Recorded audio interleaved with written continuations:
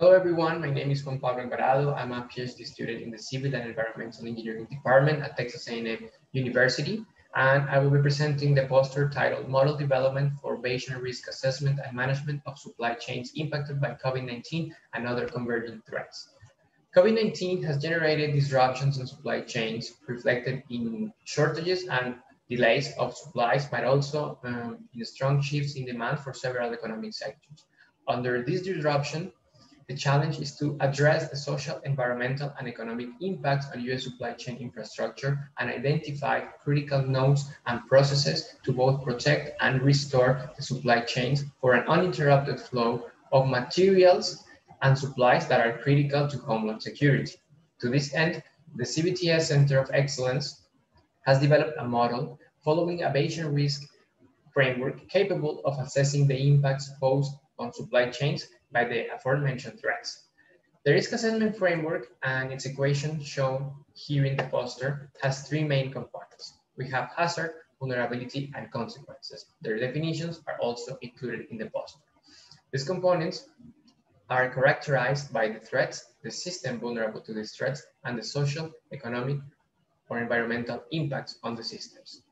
As such, the model development starts with the identification of variables and processes describing the threats, such as COVID-19, but also other natural and anthropogenic threats, followed by the identification of variables and processes that describes the systems vulnerable to the threats, and also variables and processes related to the impacts and subsequent states of risk caused on the systems by the action of the threats, being those social, environmental, or economic in nature. These three components are required for a risk assessment. However, the risk assessment and framework can be expanded to risk assessment and management through the inclusion of mitigating strategies. Identification of these strategies is the final step for the model. These steps were supported by an extensive literature review, and then the model was pre-validated using a series of case studies. Here, we can see the minimum conceptual model. This minimum conceptual model is the smallest representation that includes the variables, processes, and cause-effect relationships. In the image, nodes for natural and anthropogenic threats are included, as well as a node for the zoonotic disease spillover that includes the spread of COVID-19.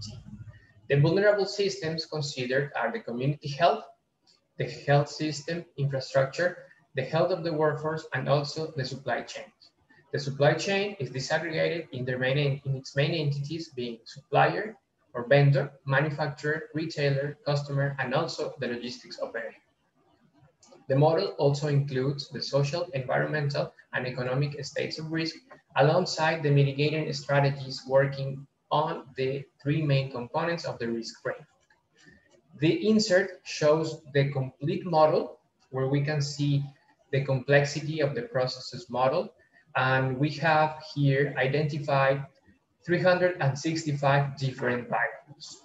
Here below, we find another risk assessment and management model for the case where the entities of the supply chain are in multiple geographic regions. And as such, they are subjected to different threats or different intensities of those threats.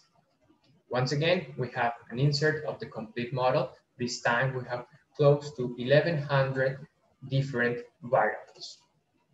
In this project, a Bayesian network model for risk assessment and management was developed using an innovative risk framework. And this model captures in a graphical way the cause-effect relationships between complex processes that can change both in space and time, and that are needed for the assessment of the states of risk posed by COVID-19 and other converging threats. Additionally, the model developed will serve as a guide for evidence collection and a subsequent qualitative risk assessment and management that supports actionable decision-making for protecting U.S. supply chain infrastructure. Also, very important going forward, the proposed methodology, including the risk mapping and the mitigating strategies, can be applied to other threats and other systems of relevance for the Department of Homeland Security. Finally, I would like to point you all towards this QR code at the bottom of the poster that will take you to a dedicated website with more information about the research team and the research activities performed. Thank you for your time and for your attention.